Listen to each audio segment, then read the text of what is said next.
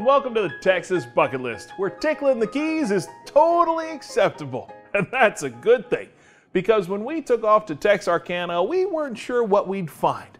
Turns out this town has an incredible connection to some of the most iconic of American music.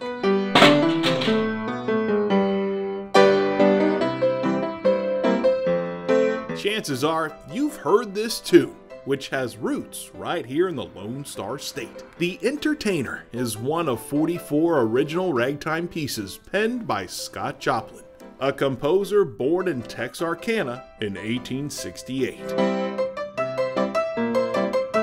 Playing this tune is not easy. There you go. Howard Gustafson III is a piano technician and owner of the Ragland Piano Company in downtown Texarkana. And he may not have Joplin's song down pat, but he understands the legacy Joplin left behind. Scott Joplin gave us an entire genre of music that crosses racial barriers, age barriers, time barriers. It's wide appeal. So certainly, being part of his formative years, Texarkana can lay claim to bring in the world that style of music. Fitting we'd find Howard in this old piano store, doing things with pianos Joplin would never believe. And I'm not talking about playing the Maple Leaf Rag over 100 years after his death. What's crazy about Howard's piano pursuit, there's no strings attached. It's kind of interesting. What we do here is kind of two extremes, 100-year-old technology, cutting-edge technology. Very little in the middle. 90% of Howard's business at the Ragland Piano Store doesn't involve tuning or tightening strings, but rather replacing them altogether. Here's an example of a high-end digital mechanism that we'll incorporate in some of our custom builds. Oh, so you put this in an actual wooden piano? Yeah. This will actually be put inside a piano shell, whether an upright or a grand piano. We went through this phase where we're like, we have all these pianos nobody wants. Let's make other stuff out of them. And that has transitioned into, hey, we can still make them musical instruments. So now let's repurpose them as digitals. Hitting the right note doesn't take precise measurements with ears anymore, and that's a good thing for Howard. I tell people, and you see me shuffling around right here, I can't really sit still long enough to tune a piano. I have to be taking something apart or putting something together. This is somewhat new to this piano technician that got his start with his father back in 1985. There's always been piano players in the family, instrument players in the family. My father, though, is probably most responsible for me being a piano technician today because we took the family piano apart. He had an interest in how pianos worked. And so I helped him do that. We vacuumed it out, kind of peeked inside of it, found some old coins in the, underneath the keys. Between what I learned with him in the shop behind the house for $1 an hour, I kid you not, kind of built the foundation to move to Texarkana and then open a piano store. Howard honed his ability to repair pianos because for him, it wasn't too terribly tough. One real benefit of working on pianos is if you know how to fix one note, you can fix the other 87. But playing the instrument was a whole other ballgame. His parents weren't sure it was the right path for Howard, so he started teaching himself. And you'll never guess the first piece he picked up. First song I ever learned was by Scott Joplin. As a 14-year-old kid wanting to learn piano lessons to convince his parents, I picked up a book of the collected works of Scott Joplin, picked out a song and played it.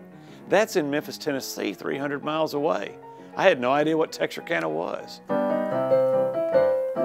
So over the summer, I learned how to play the first part of Scott Joplin's Entertainer. I had enough musical knowledge that I would count up the staff and say, okay, that's an A, and I'd put my finger on the A. I'd count and find the next note, and I would learn what chord that was. And then I'd just progress through the first movement or two of the Entertainer.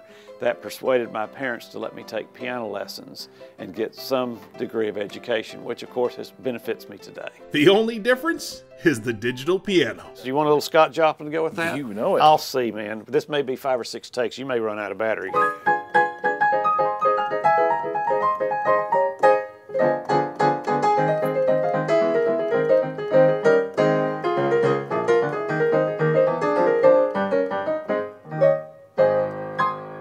Amazing. That sounded like it was a real piano.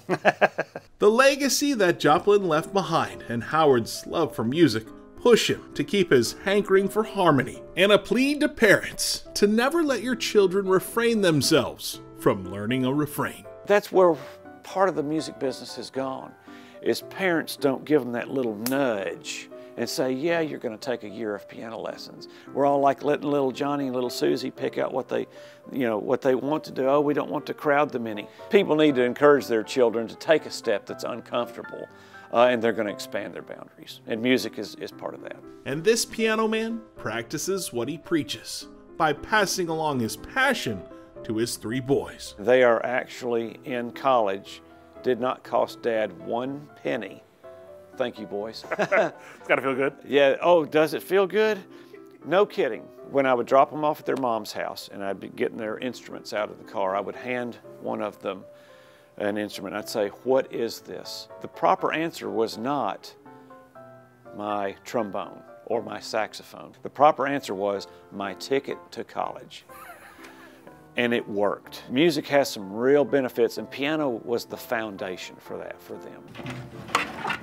So Howard keeps plugging away on the pianos with the knowledge that history and technology are behind him. Anytime a family comes in and they're buying a child to start their instrument, I think somebody showed Scott Joplin his first piano. What if that had never happened? Arguably, would we have jazz? Because that's kind of a derivative from ragtime. I'm very conscious of what I'm part of. It's an honor to be part of that progression in that person's life and their musical journey.